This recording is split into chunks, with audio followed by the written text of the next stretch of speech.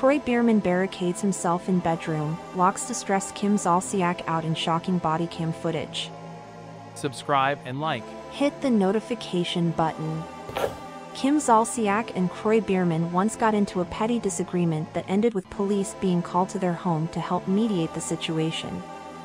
Her estranged husband, 38, had locked himself inside their master bedroom and would not allow her to retrieve her belongings. "I don't want anything to do with you. I want to get into my room, sir," Zolciak can be heard telling Biermann while on the phone with a dispatcher. Share your thoughts in the comments. Subscribe and like. Share your thoughts in the comments.